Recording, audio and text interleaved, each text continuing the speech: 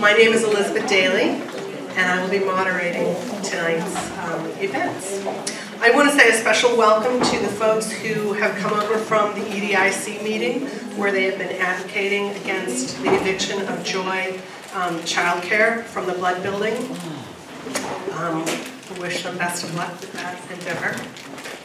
I hope you've all had a chance to jot down your own thoughts and questions on the wall posters around the room, and that you've also taken the opportunity to talk with the candidates before we get started tonight.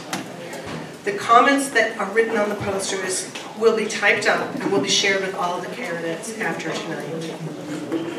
I'd like to thank the 6 candidates for Councilor at Large for joining us tonight. We know you have busy schedules. In fact, 2 of the Councilor at Large candidates, Buzzy Barton and Richard Ford, are not able to join us tonight, but we appreciate those of you who have come.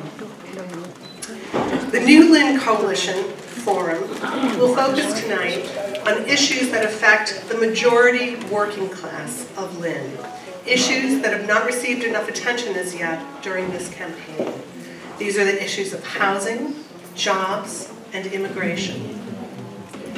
The new Lynn Coalition, whose membership is comprised of unions and community organizations, is working to build a new Lynn. The new Lynn Coalition worked successfully to secure financing for the Lower Washington Street Gateway project from the AFL-CIO Housing Investment Trust. The project will be made of mixed-use, retail, and housing, and it will include mixed-income units. It will also be built entirely with union labor. In addition, the new Lynn Coalition negotiated a community benefits agreement with the project's developer, through which we've been able to create the Lynn Community Enrichment Program within the Lynn School Department. This program provides adult education classes that range from cake decorating, to yoga, to oil burner tech certification, to citizenship classes for hundreds of Lynners at the Lynn Tech School. In the near future, the new Lynn Coalition will be introducing a new wage theft ordinance. The ordinance will help prevent employers that are licensed by or have contracts with the city from cheating their workers out of the minimum wage, overtime pay, or other legally required benefits. By next year, we also plan to introduce an inclusionary zoning ordinance that will address Lynn's soaring rents and property taxes and help to stop the displacement crisis that is facing Lynners.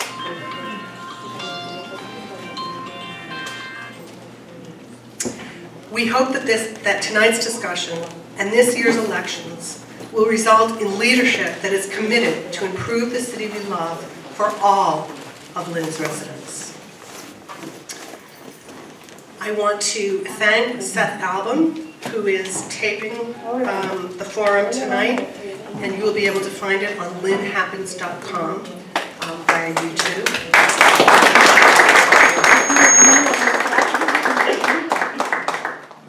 And finally, I'd like to go over the rules for tonight. Each candidate will be asked to give a 1-minute opening statement. Then each candidate will be asked to answer 3 different questions. They will be given 2 minutes for the answers to those questions. Toward the end, we will have a series of quick yes or no questions, and then each candidate will make a 1-minute closing statement. The candidates are seated in order, alphabetical order by last name, and the first response will rotate as we go through the different questions. Maria Carrasco, sitting in the front row here, will be our timer, and she'll let the candidates know when they have she'll let the candidates know when they have 30 seconds left. Want to show your 30-second card? I made a mistake. That's 30 seconds. And then the red card is when you're out of time. We ask all the candidates to respect the time limits because they will be strictly enforced by me. Are there any questions at this point from the audience? Can you slow down just a bit for the interpreter? All right, she asked me to slow down just a bit for those who are doing the translation, so I hope everyone can keep that in mind. The candidates might not be able to slow down that much. All right. So our first question is Juan here. All right. Opening comments. Opening comments first. Ah, right. We have our opening comments. All right. You ready, Maria? So each of you, starting with candidate Brian Field, will have 1 minute to make an opening statement. Thank you. Thank you for joining with us tonight. My name is Brian Field. I'm a candidate for Councilor at Large. Your name a little bit. Try not to move it around too much. Thank you. Again, my name is Brian Field. I'm happy to be here tonight to answer questions and support one another through a lot of these difficult challenges that the city faces. I'm a lifelong Lynn resident, married. My wife and I have 3 children. I graduated from Shoemake Elementary School, Pickering Junior High School, and then St. Mary's High School. For the past 20 years, I've served the city as a funeral director at the Solomini Funeral Home, proudly serving many residents that I see here, in the room that I recognize, and through the greater Lynn area, through different economic backgrounds, through different generations, through different ethnicities and cultures that we all share, and they welcomed me, and I've learned a lot participating and educating myself within many different groups throughout the city to better serve. And again, thank you for allowing me this opportunity to be here tonight. Thank you. Candidate Figueroa. Mi nombre es Jaime Figueroa y nací en Bayamón, Puerto Rico. My name is Jamie Figueroa and I was born in Bayamón, Puerto Rico. At 8 months old, my family and I moved to Massachusetts. I was raised in Boston South End, and in 2000 my family and I were displaced. We bounced around for a few years, and in 2003 we ended up here in Lynn. I attended Lynn Classical High School and eventually dropped out. I worked for various employers and decided I needed to do better. I enrolled at North Shore Community College, where I quickly became active in my community and became Vice President of Student Government. I graduated there with a scholarship to go to Suffolk University, and at Suffolk I'll graduate cum laude with a business degree. I am running to give kids like me hope. Hope that there is a way out. Hope that you can always bounce back and become greater. Hope that your past doesn't define you, but your intentions do. Hope that my... Sorry. Thank you, candidate. I wish we got 2 minutes.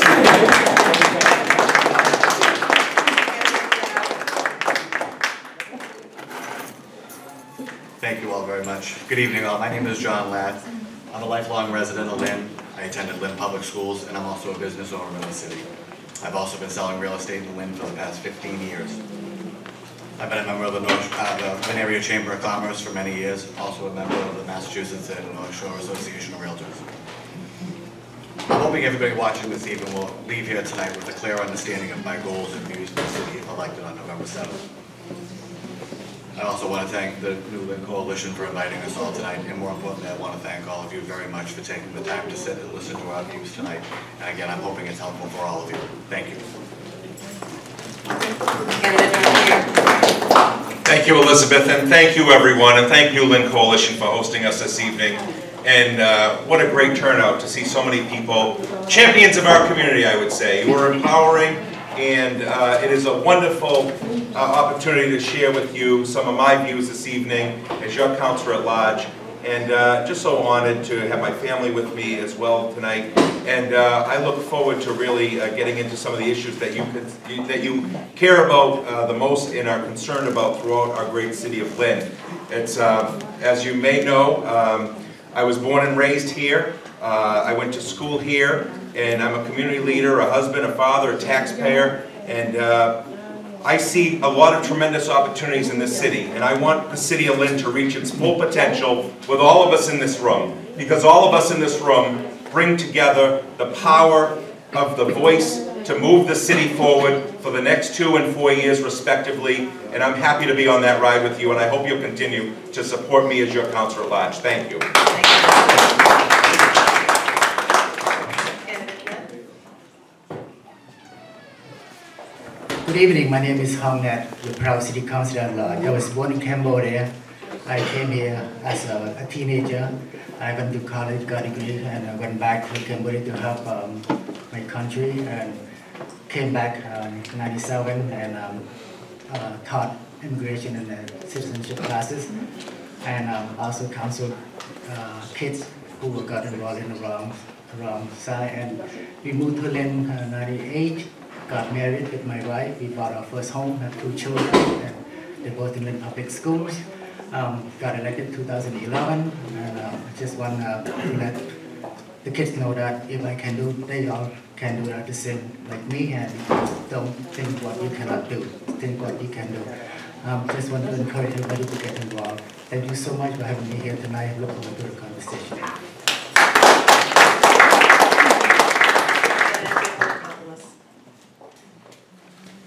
Good evening. My name is Tasso Nikolakopoulos. Born in Greece, moved here in 1974 with my parents. Grew up in downtown Lynn, went to the Greek bilingual school at Washington Community School. Didn't see my parents for the first 5 years because they were laborers. My father both worked in a leather factory. Moved to Robin Street in West Lynn, attended Sacred Heart School, St. Mary's, went on to St. Joseph's College. My family started a business called John's Roast Beef and Seafood, which is still going on today, and I operate it today. We're the American dream. I was you 30, 40 years ago, my family. Didn't speak language. We used our church to communicate and trusted people around us, and we were very lucky. I've had a business now in Lynn for 40 years with my family, and it's time for me to give back. What I want to do for you, I want to create jobs. I want to bring back 25,000 jobs that are gone for the last 40 years and we haven't replaced it. I want opportunities for everyone. Through job training, bring back manufacturing for the city. Thank you. Thank you. We have a series of questions on some of the new Lynn Coalition issues. Our first question, people want to come up and you can ask it from the podium here. Juan? And Bob, come on up. Come right up here.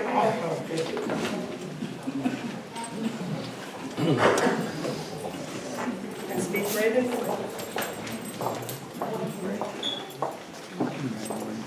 Hola, buenas noches. Mi nombre es Juan Antonio González. Yo represento en estos momentos a ECO, una organización que trabaja con inmigrantes. Y quiero hacer la siguiente pregunta a nuestros candidatos. Una ciudad santuario, acerca de la ciudad santuario, una ordenanza de la ciudad santuario asegura que oficiales de la ley local no trabajarán con fuerzas federales de inmigración para retener residentes sin documentos. Esto va de acuerdo con la decisión de la Corte Judicial Suprema de Massachusetts, la cual determina que es inconstitucional que la policía local haga el trabajo de los oficiales federales de migración. Una ordenanza de ciudad santuario ayudaría a mantener una relación de confianza entre los oficiales de la ley local y los residentes, haciendo de Lynn una ciudad más segura para todos los habitantes.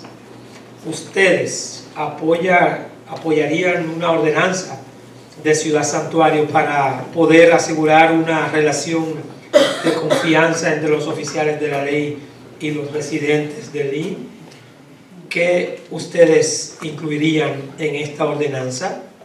¿Qué específicamente ustedes harían para hacer pasar esta ordenanza? Espero que cada uno pueda responder. Disculpen que se lo tuve que hacer en español, mi compañero lo va a hacer en inglés. Gracias. My name is Bob Reynolds. Like Warren, I represent ECHO on the Lynn Coalition Board. A sanctuary city ordinance ensures that local law enforcement will not work with federal immigration forces in detaining undocumented residents. This is in line with the recent Massachusetts Supreme Judicial Court decision, which determined that it is unconstitutional for local police to do the job of federal immigration officials. The sanctuary ordinance would help to maintain a trusting relationship between local law enforcement and residents, making Lynn safer for all of us. Do you support a sanctuary city ordinance in order to ensure a trusting relationship between law enforcement and Lynn residents? And what would that include? And what specifically would you do to enact such an ordinance?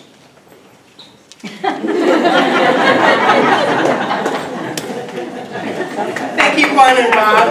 And our first respondent will be candidate Figueroa. Thank you. Bob and Juan, thank you for the question. Everyone, thank you for the question. So, trust between the police and the community, that is something that starts with the community. Land of a Thousand Hills Coffee Shop does that now. They host monthly Coffee with the Cop discussion series where it solidifies their involvement in the community and further enhances the relationship they have with us. I attended an immigration meeting at a local church where the police promised the Latino community that they will protect and serve them. Our police are already doing it. They're doing their job. The Lynn Police Department is doing a whole lot more with a lot less. We should be thinking of ways to fund the police and not add to their workload. We cannot pick and choose which laws to follow. The issue is a balancing act between public safety and morality. The #1 job of the council is to support and advance the interests of its citizens. It's our #1 priority.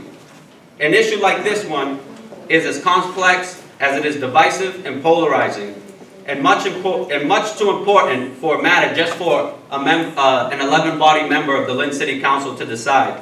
It's a matter that should be a referendum on the ballot, like it is in Salem, and let the people decide. We should let the citizens of Lynn decide, and that's where I stand on that question. Thank you. Thank you. Thank you very much for the question.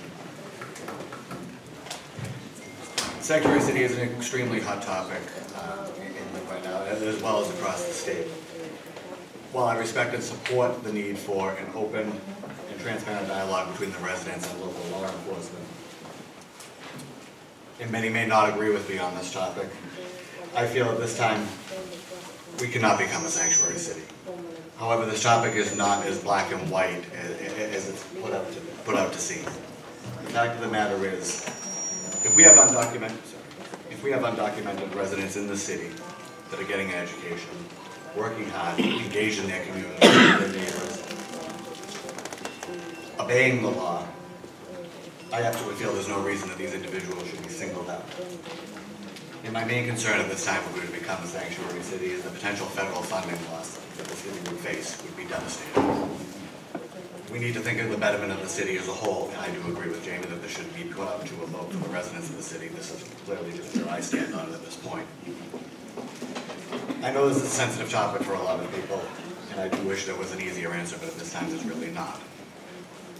In the city's current financial situation, I just can't support it at this time. Thank you. Candidate LaPierre. Thank you. So, I think, as my colleagues have said, the Sanctuary City Ordinance is one piece of a more complex puzzle, I believe. I think in following this, and what I know of it, there are several different tracks that this could take. One in particular is the Safe Communities Act at the State House level. I'd like to see what comes out of that bill. It's been filed by Senator Eldridge of Acton, and it has broad support from Democrats on the House and Senate side, and a lot of co-sponsors. So I don't think we should sort of race into a discussion or say that the ordinance is the be-all and end-all, because I don't think we get anywhere that way. I noticed that last March when we had the 2 Schools for Lynn proposal that went down in flames because we didn't educate on a grassroots level, one-on-one conversations in this room, and then branching out to the greater Lynn community without having a real specific ask in what we want of our community. I don't want to impede law enforcement's job to get the job done. I certainly don't want to have criminals on our streets. I want to be respectful, of course, of the Constitution and all of the rights we have and are protected by. But at the same time, we need to have in-depth conversations. And frankly, I think in other communities like Somerville and Boston and Cambridge that have adopted these such causes and sanctuary ordinances, they've been driven from the mayor's office. We need to know what the corner office leadership is going to bring out to us. And then this council can affirm or reject that. But we need to do that collectively, and I don't believe we should put it on the ballot. Thank you. It's too divisive. Thank you. Councilor Ned. My heart is with our people who are trying to find good life here. I was one of them, but even though I came here legally, but I feel that why they want to come here because of the war and the starvation and the execution that happened to the country I was born as well.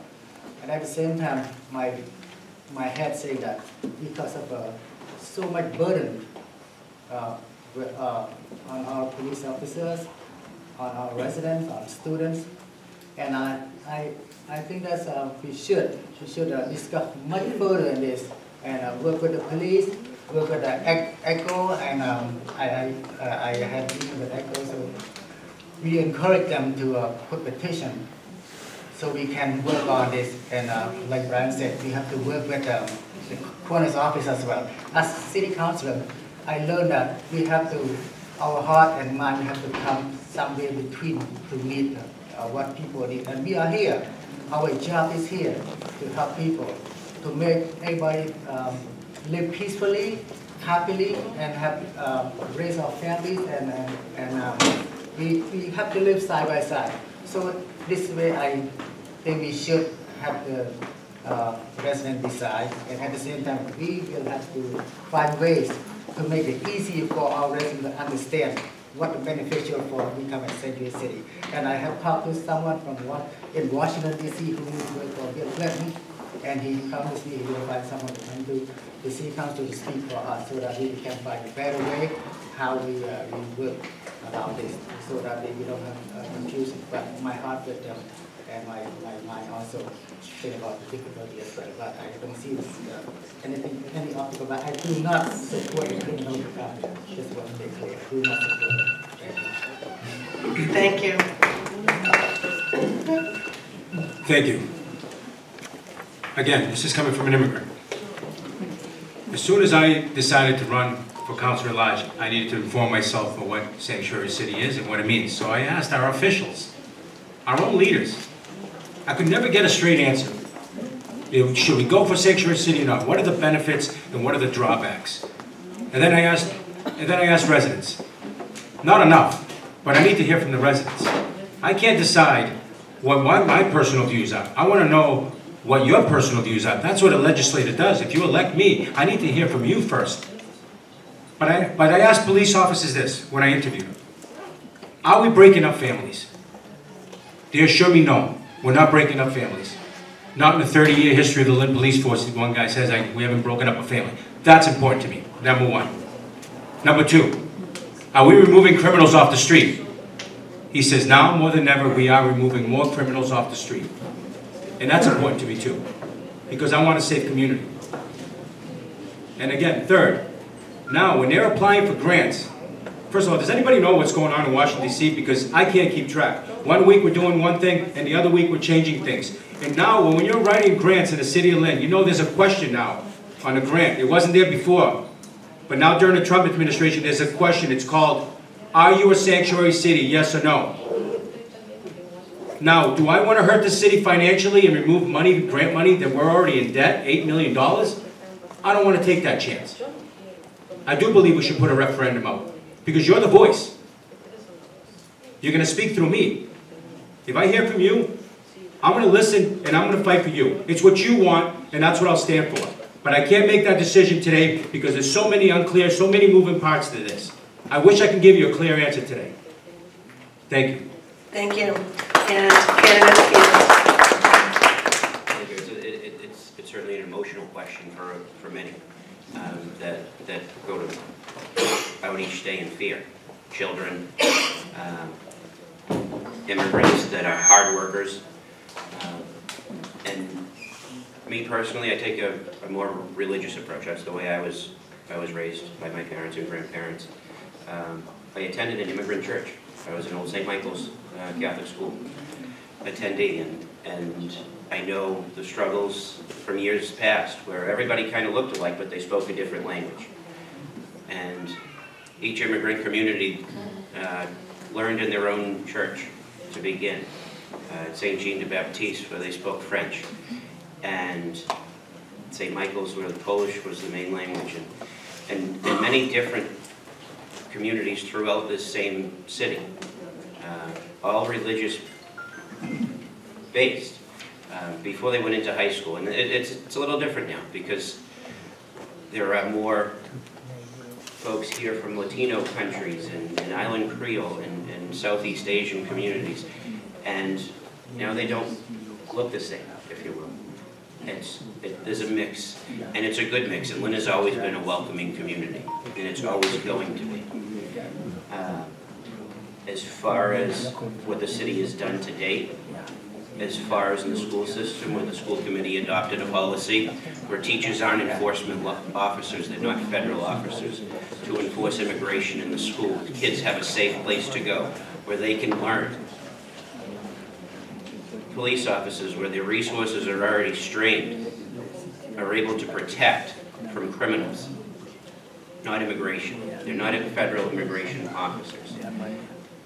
It's what the city's doing now. It's what the state Supreme Judicial Court has ruled on. And like some of the colleagues have suggested, let's see where we go as a state, and let's see where we go as a nation. Thank you. Thank you.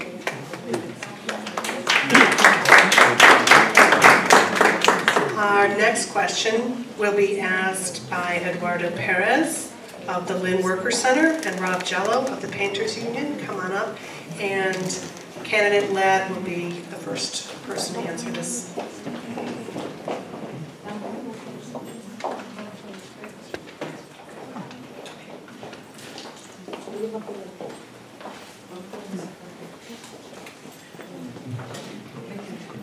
I'm going to translate here. Sorry, she has.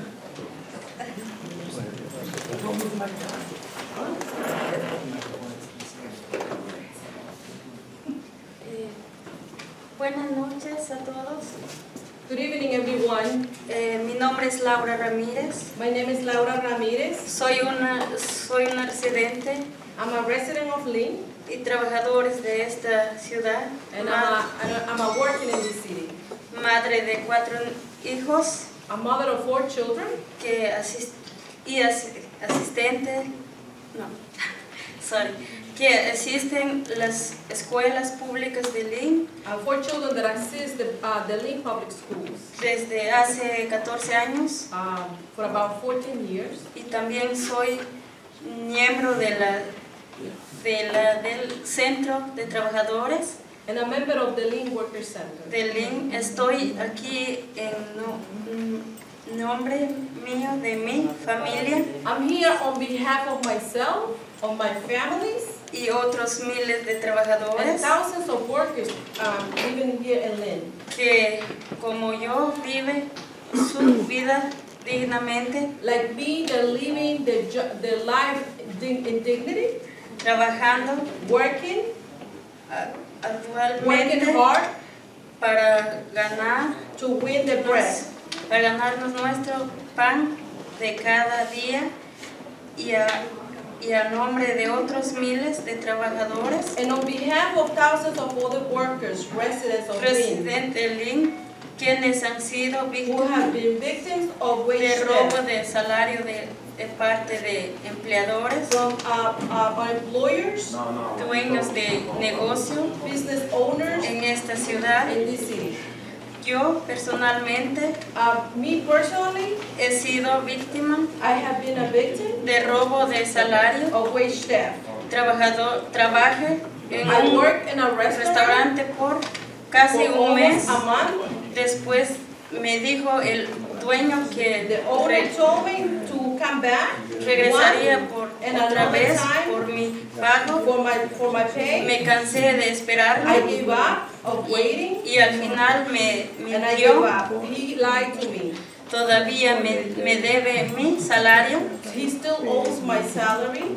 Que trabajé dignamente. That I worked in dignity. Dejando mis hijos. Leaving my children. En los fines de semana. Alone on the weekends, without, working on the weekend. Estos empleadores. These employers. Se salen con la de ellos. They do what they want. Conocen los sistemas. They know the systems. Y saben cómo hacerlo. And they know how to steal people's wages. Es una injusticia. This is an injustice. Que dejan a miles de familias. That is leaving thousands of families in the misery and pobreza, poverty. sin Without dinero money. Para darle de comer a miles de niños. To feed thousands of children in this city. Por la glotonería. For the greediness. De querer hacer dinero. To make money. A cambio de explorar a miles de personas. Thousands of people. Además, a violar las leyes. And in addition, violating the laws that are already que ya exist. Constituyen como ilegal estos actos. That already makes it illegal for the wage theft. Necesitamos we need que todas las personas aquí sepan. We need people to know here that estos abusos, these abuses, que cometen are happening every single diario day, y que no podemos dejar de pasar. We should not let this thing on the side. Alto estos abusos. Especially these abuses that are nuestras familias dependen de nuestro salario.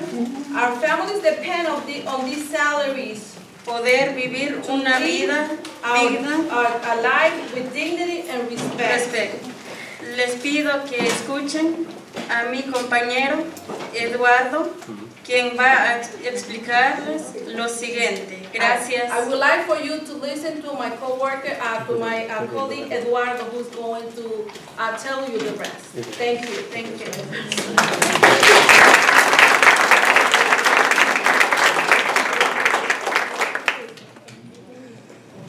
Buenas noches, mi nombre es Eduardo Pérez. Good evening, everyone. My name is Eduardo Pérez. Trabajo para el Lynn Work Center. I work at the Lynn Worker Center. Estamos aquí esta noche porque queremos denunciar cómo se han incrementado los robos de salario en los 2 últimos años. How the wage theft has increased in our city of Lynn lately, in the past 2 years. Más de 50 negocios de diferentes tamaños. More than 50 businesses around the city. Han entrado en la práctica del robo de salario. They have entered into the practice of stealing people's wages. Lo que nos lleva a formar parte de más de 350 millones de dólares en todo el estado por esta mala práctica. So we have lost about $350 million in wage theft and revenue for the state. Una de las vías que ellos más usan One of the ways that they use es el pago por debajo de la mesa, fuera de los libros. One of the ways that they use is to pay people under the table. Donde no solamente el trabajador pierde porque Where not only the worker lose, sino que también el gobierno deja de recibir esos impuestos. but also the government loses because they don't receive this revenue and income taxes or taxes paid to the government. En resumen, hemos venido a hacer esta exposición aquí porque no tenemos un instrumento que nos permita judicializar esta mala práctica. And in reality, we are here because we want to present you what are the best ways that we think that we're working to make this practice end in the city. Por eso queremos ponerle en la bandeja a estos aspirantes. That's why we want to put you all in this table tonight. Nuestro proyecto de ordenanza que nos permita pelear en los tribunales nuestros derechos. Our project for the wage theft ordinance to pass a wage theft ordinance so we can stop these practices from local business and people that are living and working in dignity in this city. Quedamos en espera de sus respuestas. So we Gracias. wait for your response.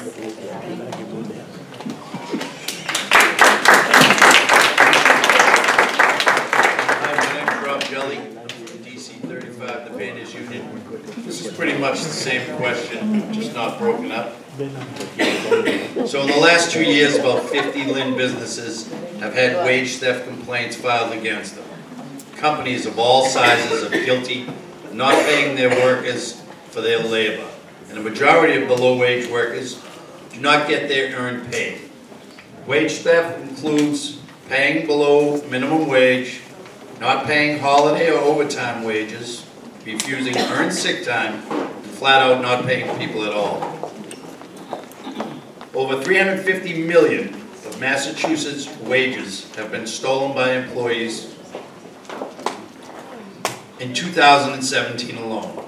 This wage theft also costs millions in tax revenue and punishes honest businesses that pay according to the law. Do you support a wage theft ordinance in Lynn? Why or why not? What would you leverage to keep bad employees in check and accountable? For example, if a city contractor or business that needs a license from the city is found guilty of wage theft, my voice will carry. They will still be allowed to operate in our city? That's a question. Thanks, guys.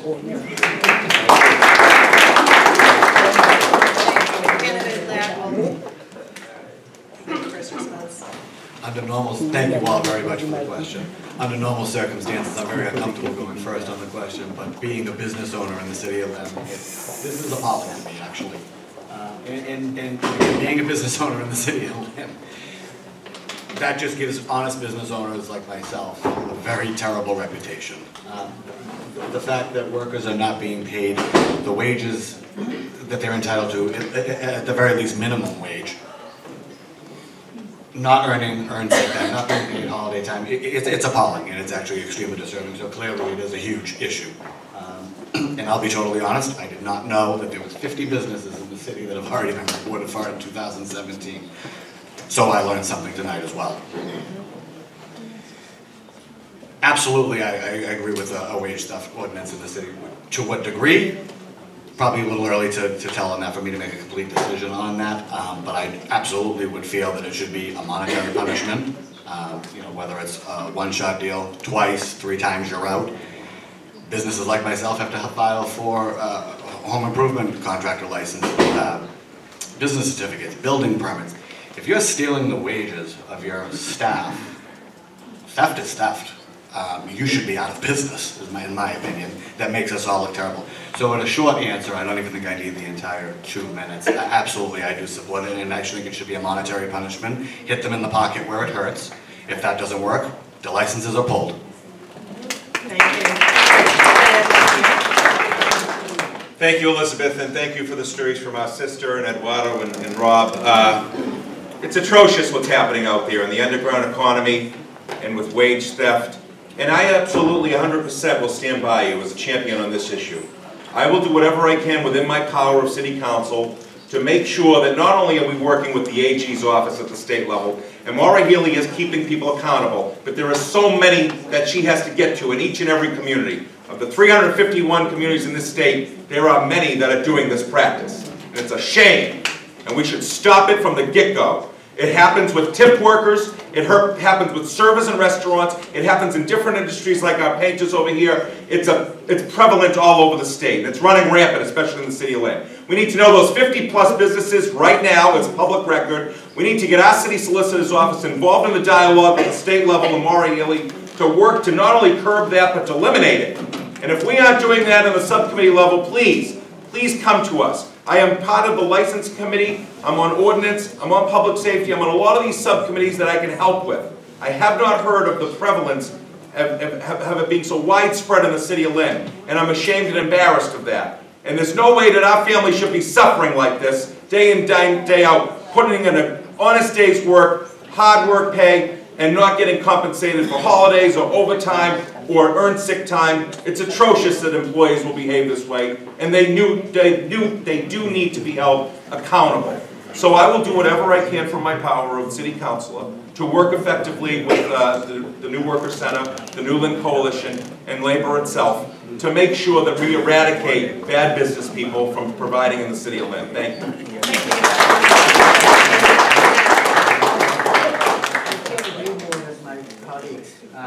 I'm just like my colleagues right here. I'm 100% behind for great plan. We are fighting for $15 an hour, and we still have a hard time. And 50% of Lynners have a hard time paying their rents. And there's no way we cannot allow these 50 companies to do this to our workers. I will use whatever I can in my power as a city councilor, like Brian said. I said a lot of committees, in the city council. I will work with my councilors, fellow councilor, at the state level, to set up an ordinance to make sure that we promote this accountability among the companies who steal money from our workers. And I cannot stress enough, because I'm very angry too, because I work with a lot of people who struggle every day, and we understand and we know. So I will stand behind our workers and do what we can to make sure these companies are held accountable, and we will make sure that Karen and ISD do what they can to punish these people, to make sure they do not practice this kind of game again. And I cannot stress enough, so I'm 100% behind this, and do what we can from our power and from the state legislature, and we work together to make sure these companies are more accountable. Thank you.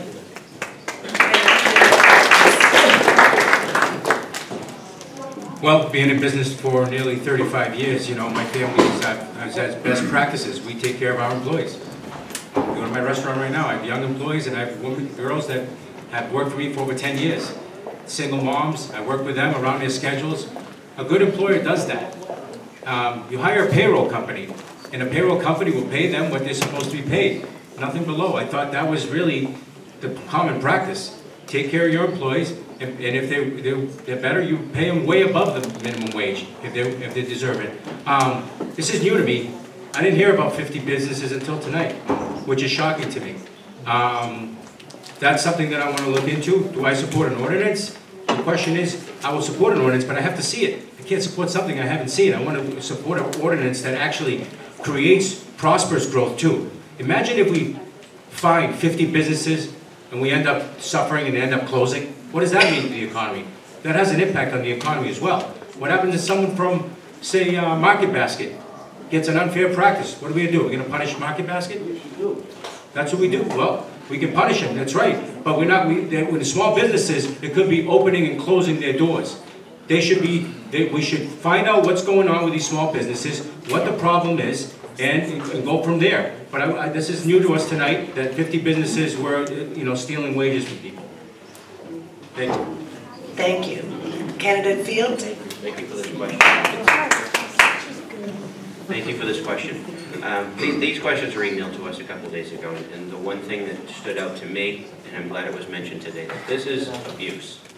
Okay, it's abuse by the employee. The word abuse wasn't in the email, and that was the first word that came to mind, and I'm glad that you used that word, because that's clearly what this is. It's an abuse by the employer against the employee. If it's happening in our city, it's an embarrassment.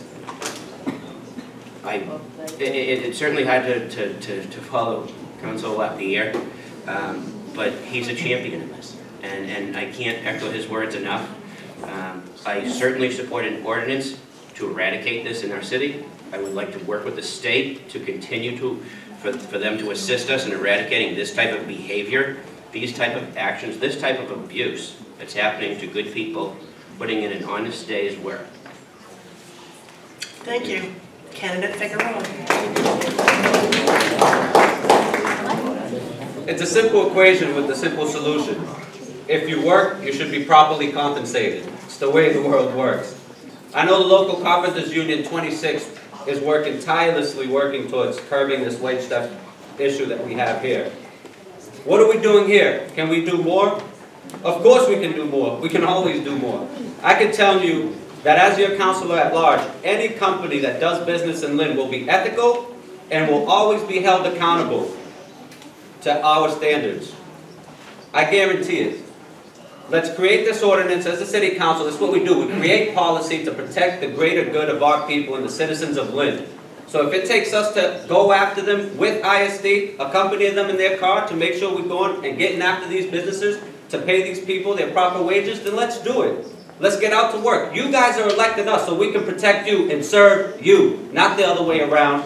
So come to me. My cell phone number's on the palm card. I leave at everyone's house. Why? Because I'm going to be open, I'm going to be accessible, and I'm going to be transparent. And I'm going to hold it up there with integrity of that office. And I'm going to make sure that you guys are properly compensated, taken care of, and represented on the City Council. Thank you.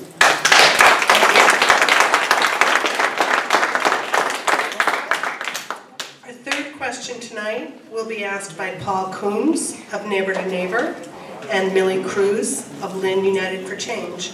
And candidate LaPierre will take this question first.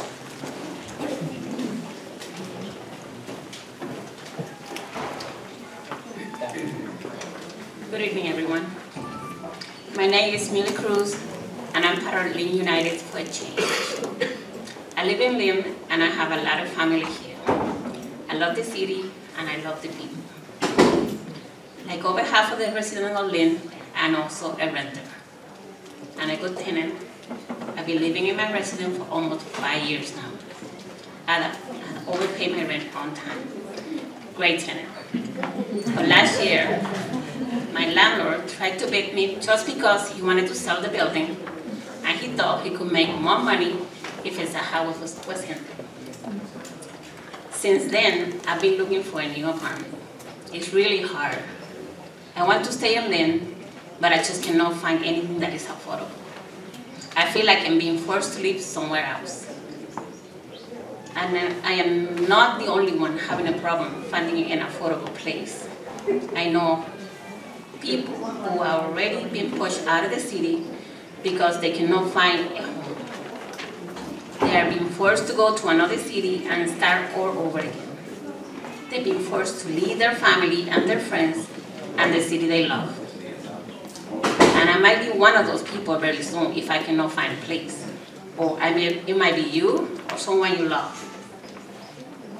Right now, 57% of Lynn renters pay too much for housing. I have seen people getting rent increases up to $200 or $300 per month, or even more. It's obvious that we need more affordable housing. New apartments are being built right now on the lower Washington Street. The new Lynn Coalition got a community benefit agreement for this project.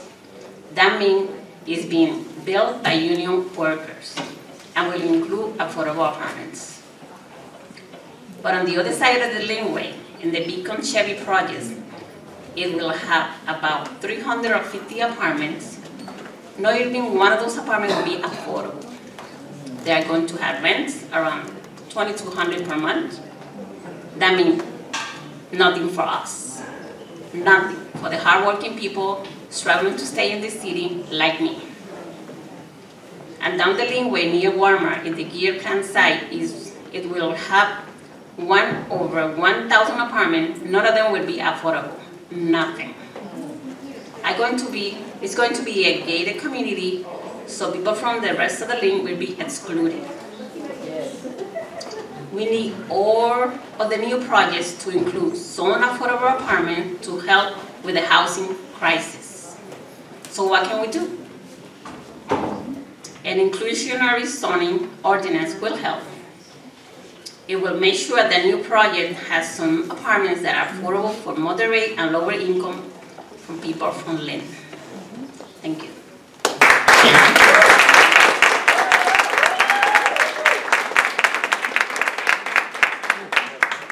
In follow-up, we have a three-part question. Do you support an inclusionary zoning ordinance in order to assure all Lynn residents, including working families and the community of color, have affordable housing? What specifically will you do to enact such an ordinance? And should the rates be set accordingly to the income levels of Lynn? For instance, if current statistics show over 50% of Lynn residents need assistance, should that be the level that we aim for affordable housing? Thank you.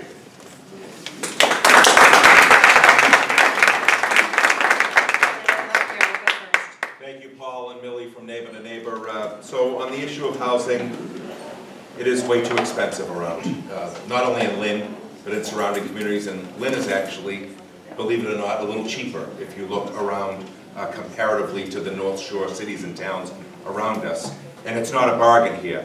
The costs are very high to survive. Many people are spending up to 70% of their monthly income on housing and just being afford to stay in an apartment. I think of Jose Palma on Summer Street. I think of many of you in this audience that are being priced out of Lynn. And I absolutely sympathize and understand all of the issues around it, and I'm trying to learn more as we go. I believe things like the Gateway Project are very valuable, public-private partnerships that have affordable housing built in. We're similarly doing that at the Thurgood Marshall Middle School project that's going out to bid right now for affordable housing that will be senior, over 55 and over. But there is not enough housing in stock for the population that Lynn serves. So we have to be creative, and we have to be a help on this. We are doing our fair share through Lynn Housing and through building infill housing and things of that nature. I will certainly support an inclusionary zoning ordinance if it comes before the City Council in the next term. I will work very diligently to enact that and help write that with the Lynn United for Change folks, and I will be a champion on this cause for you. Because I came late to the party on Beacon Chevrolet. Had I been there in the beginning in 2014 and 2013, I think things could have went a little differently. I did get you folks a seat at the table with Minko after I got lambasted in the paper for coming out and saying we needed affordable housing. And I took the hit my first 3 weeks in office for New Lynn Coalition and Neighbor to Neighbor and every other organization that's in this room. And I'm proud of that because you are the people that put me in office and I'm there to serve you, so you will always have a seat at the table under my administration as City Councilor. Thank you.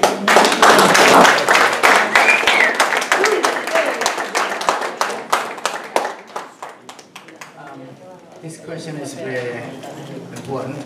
I know what is done is already done and we cannot turn around. But from now on, move forward.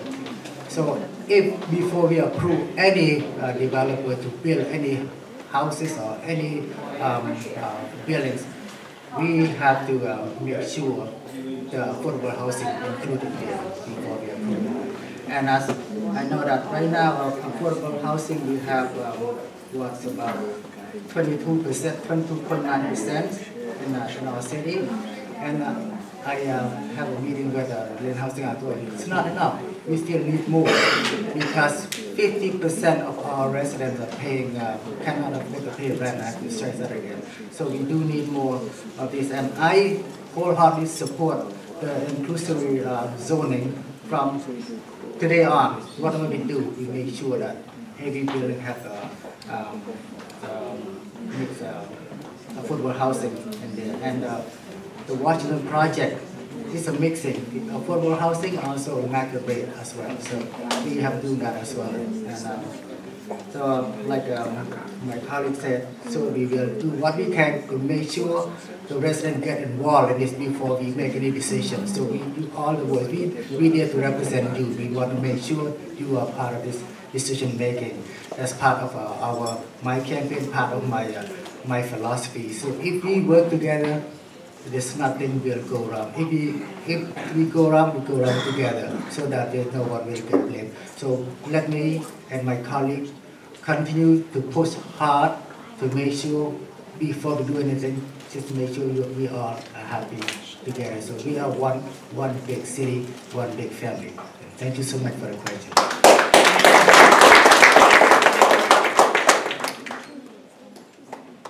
No, I do not support inclusionary zoning. I'll tell you why. Lynn already falls in compliance with 40B. That means that Lynn is over 25% affordable housing and moving up. Inclusionary zoning is for other cities and towns that are not carrying their weight, like Marblehead, like Swampscott. Those are the cities that inclusionary zoning, they're the ones with the new development they should take on. We cannot take on Boston's housing crisis alone. We've been doing that for 40 years, and we're still suffering as a city. This is what I want to do. Instead of adding more housing, what I want to do is update the zoning. Instead of the 1,250 apartments or the 2,000 apartments that they're promising the city, is bringing new manufacturing and jobs in the city. Because you know what, even if you get paid $15 an hour, you're still going to have to work 85 hours a week and 90 hours a week to get by and live in an apartment. That's not going to help you. What I want to do is I want to empower a generation, bringing new manufacturing, innovation through trade. That's what we need to do. It's happening all over Europe. I can give you a free or cheap place to stay. Is that going to empower you? How about if I train you, give you the education, give you the pathways, like my immigrants, like we came here. We had opportunities here. You don't have opportunity if you're just housing. We need jobs. The service jobs in the city are not cutting it. We can't survive. I know that. I've seen people that work for me that make $15, $16 an hour that are struggling. We need to bring those $25 an hour jobs, those $30 an hour jobs through training. We can do that. We have to turn the culture of the city. We cannot continue down this path. Yes, we can build more housing through innovation. Build up. Build with density. Yes, I'm not saying no to that. But we can't have inclusionary zoning. We have to be more creative. Thank you. It's a very difficult topic because there's so many different reasons why rent has risen over the past number of years. One reason is because Boston vouchers. It allows a family from Boston to come to Lynn and reap the benefits, and the landlords of these apartments, these limited apartments that are available, are certainly going to accept that voucher where it pays more. And that's certainly a challenge here at the Housing Authority, where they have families that they're trying to serve here in Lynn. It becomes a taxing issue where it's an entire family that the city is now serving that really has no base here in the community, where they're just being displaced from probably their own families, likely their own families from Boston. Increased fees that are passed on to homeowners, to landlords, are getting passed on to renters, okay? To deal with budgetary issues, trash fees that was just adopted this past year. Those are all small solutions to a bigger problem. Until we figure out what fiscally is wrong with this city, fees are going to only increase rent for those that can't afford it. Those are the real issues. So we need to look at how many different issues are all affecting this one general issue. The Washington Street project, it's amazing that private and public support can all come together to have this agreement. It benefits one another. I would like to see more of that. I believe it's the relationships that people share, not just locally, but at the state level to reach out to labor unions and to private landowners themselves to negotiate what's best for the community. And it's certainly a loaded question, but there are so many components that are the real reason for these high rents. Thank you. Thank you. Point period. Developers shouldn't be receiving blank checks. I'm a firm advocate in favor of community benefit packages and agreements. I am a product of displacement, and I have always vowed to protect people from it. Working class apartments are crucial for our college graduates starting in life. Take a public school teacher's salary starting here in Lynn is $40,000 a year. Rent's supposed to be 30%, that means she can afford $1,005 a year. The new building in downtown Lynn, for a one-bedroom apartment, you're looking at $1,500 a month. That's $18,000 a year. That's 45% of her income spent on rent. That's unacceptable. For a college graduate that's dedicating her entire career to teaching our children, who are we to say that they can't live in Lynn? To say that we don't need it is like telling our teacher that her services are unappreciated. That is not the Lynn I know, and I know we can do better. To answer your question, absolutely. We as a city government should be looking to ensuring our working class people have a place to stay right here, that they always have, and have a place to live and call home. Lynn is their home. Absolutely. Boston does it. Boston has its 13% of all new residential development requires 13% of affordable housing. Well, I'm proposing that here for this city. We need 15% across the board for all new residential development.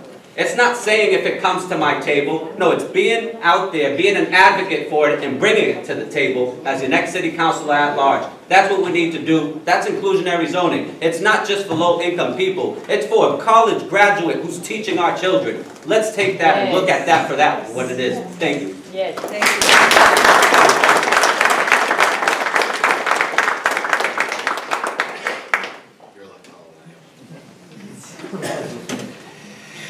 Inclusionary zoning is a difficult topic for a city that is already $8 million in debt, with no immediate fix in sight. My firm belief that development in Lynn over the next few years and next several years should be commercial development. Commercial investors that will increase our commercial tax base. As a business owner and real estate broker in Lynn, trust me, I really realize the need for affordable housing. However, with a city that currently has such a scale of affordable housing, we need to tip that scale. We also need commercial development. We can't just simply say, yes, we agree or disagree with inclusionary zoning. It's not that simple, because ultimately this is the reason. You know, I feel like I'm kind of middle of the road with everybody up here on the topic, and I think my real estate background is kind of what's keeping me middle of the aisle on this one. The city can't fund affordable housing. We're $8 million in debt. We have inclusionary zoning, and now we can't get a commercial investor to put a shovel in the ground because they don't want it. We have to have a happy balance here someplace. And the fact of the matter is, I agree that it starts with education. If we have more commercial developers investing in the city of Lynn and bringing businesses to Lynn and increasing the job base in Lynn, we can work to close the funding gap on our police and fire departments and include funding towards our education. Education is ultimately where it's going to start. If you have workforce training, you know, we have Lynn Tech, beautiful programs there. We have beautiful high schools. Lynn Public Schools are wonderful. If we could increase on our STEM programs there and our workforce programs to increase the job base in Lynn and increase the wage in Lynn, it's a trickle effect. It really is. We get the commercial developers to come in, they build. We have better jobs. We have funding for our schools. We have funding for closing an $8 million funding gap without just saying a blanket, yes, we need inclusionary zoning. That's not the answer. It's not going to help. There's a trickle effect. Sorry. Thank you. Could we have a round of applause for our candidates?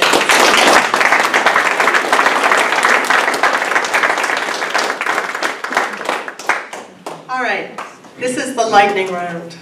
Okay, we're going to begin with Hung Net and go real quick. We want a yes or a no.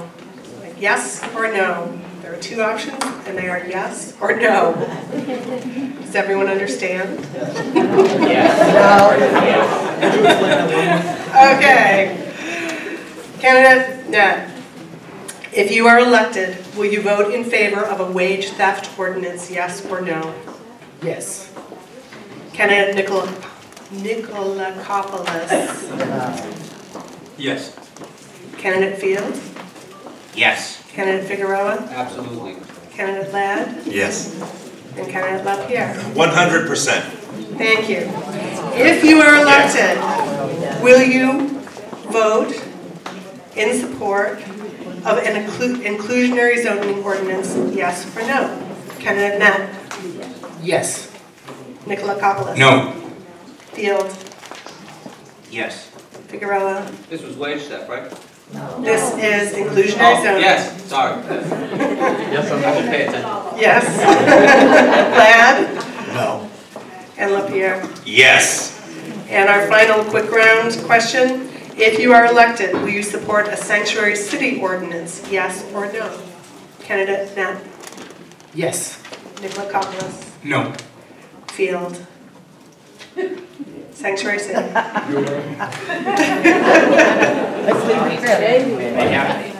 I know this is not a yes or no question. I have to see the explanation from the corner offices. Thank you. Figueroa? Well, given this city's history of yes immigrants. Or no? Wait, yes wait, or I'm saying no? that. The city's history of immigrants, not only the city of the United States, from Irish immigrants, Italian immigrants. And lad. No. Okay, thank you. Not yet. All right, we are going to move on to our closing statement from our candidates. But first, I want to thank some people who have worked to put this evening together. I want to thank the planning team of the new Lynn Coalition. I want to thank the North Shore Labor Council, Neighbor to Neighbor, Mass Senior Action, ECHO. I want to thank Maria Carrasco, Juan Gonzalez, Eduardo Perez, Rob Jelly, Paul Coombs, and Millie Cruz. We'd like to thank Lynn Housing Authority and Neighborhood Development for this space. We'd like to thank Lynn Happening for recording the event tonight. And I want to remind you that you can find that recording via YouTube on lynnhappens.com. I'd like to thank our translators, Isabel Lopez of the Lynn Worker Center and Elsabel Rincon. Finally, I'd like to thank all of you for coming tonight, and I want to remind you that there are 4 councilor-at-large positions, and there are 8 candidates for these 4 positions. Election day is Tuesday, November 7th, and the polls will be open from 7 a.m. to 8 p.m. Now, we will have our closing statements, beginning with candidate Nicola Kopoulos. You will have 1 minute. Again, thank you for having me here tonight. 43 years ago, my parents came here with two pieces of luggage, 2 children, with not a dream. They just wanted to educate us. My father told me, he goes, I came from a country and I was something. I came to America and I started at 0. I know how that's like. I know what that's like not seeing your father on weekends working 80, 90 hours and both your parents, having dropped off to babysitter. I was that child. I was that child in the shopping carriage pushing down Union Street. Okay? I'm proud of what I am today because I have 2 great parents that were workers and they had opportunity.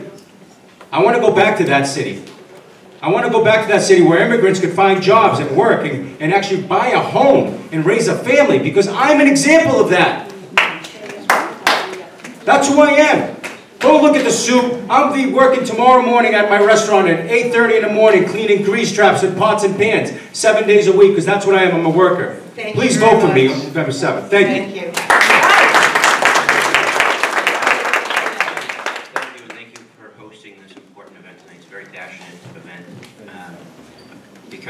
Because it affects so many individuals' lives. Every statement I had tonight wasn't written. It was from the heart, because I know how passionate these responses need to be. And as a lifelong Lynn resident, as a family man, as a local businessman, I know that by working together we can make this place better. We can make this city better. Not just better, but we can make it the best. We can make this place not just a city to live in, but to prosper.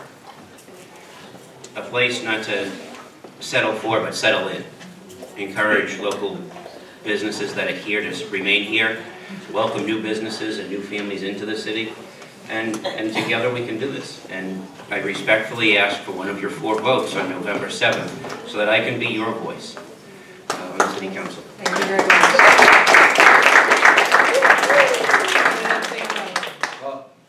I'm running for council at large to give kids like me hope.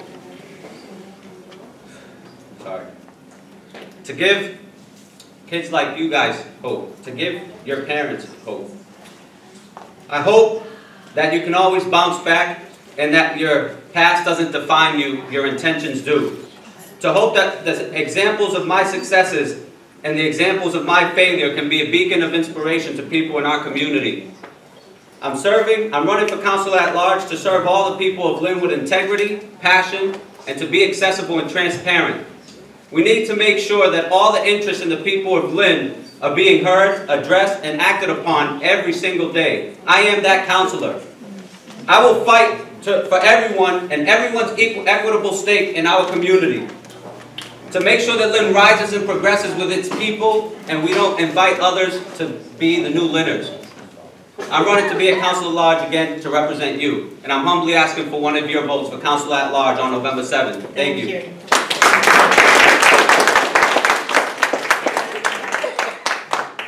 Thank you all very much. I appreciate it, having me here tonight. It truly is an honor. And I do realize that I am not naive to the fact that we don't all agree on everything, and I don't think that we're going to. You know, that's the beauty of a diverse city. It really is. My hope is that you'll actually leave here tonight, though, with a solid understanding of what my values and goals are for the city. Just because my view is different from your view doesn't make either one of us right or wrong. It's diversity. We need a little more diversity. We need business owners and real estate brokers and people that understand the actual development of the city. Not saying that the minds that are on there don't. We're looking to join. We're looking to help. We're looking to be a different voice on the city council. And that's the main reason for me running. Putting my business background to use for all of you. We do it every day for a living. Why shouldn't it be offered to you? My name is John Ladd. I'm running for councilor at large. I'm number 7 on the ballot, and I respectfully ask for one of your 4 votes. Thank you. Thank you, Elizabeth, and thank you, New Lynn Coalition, for hosting this very informative forum. I'm proud to have been endorsed by the North Shore Labor Council and Neighbor to Neighbor, who are part of this, affiliated with this organization. Lynn means everything to me, and it's time to take this city to new heights. I was born and raised here. I've spent my life working to make it a better place. I'm running for re-election as your councilor at large to make our neighborhood safer, create local jobs, and respond to your concerns. As your city councilor, I've responded to over 1,000 constituent requests, fighting to make Lynn neighborhood safer and cleaner, and to maintain public services for our residents. But there's still more work to do. I'm running to be the person that helps all residents, from lifelong Lynners to those who may have just moved here 3 months ago. Advance in this city, whether you're going to school here, whether you're raising a family here, or starting a business. I'm Brian LaPierre, and I respectfully ask for one of your 4 votes on Tuesday, November 7th. Thank you.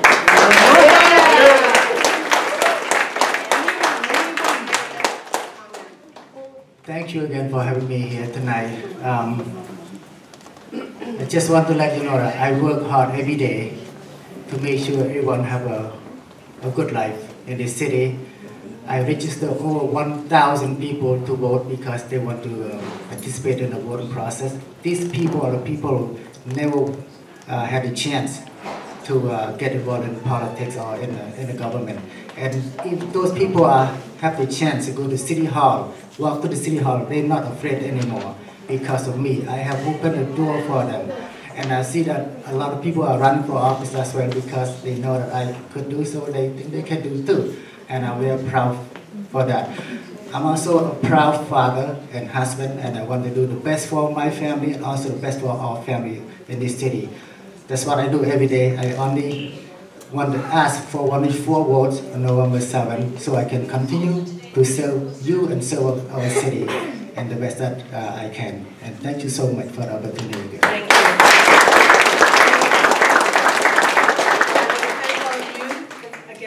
Coming tonight, and then I neglected to give thanks to John Feinberg, who has provided our sound system. And I think we are going to finish up tonight with a song. And this is Hating.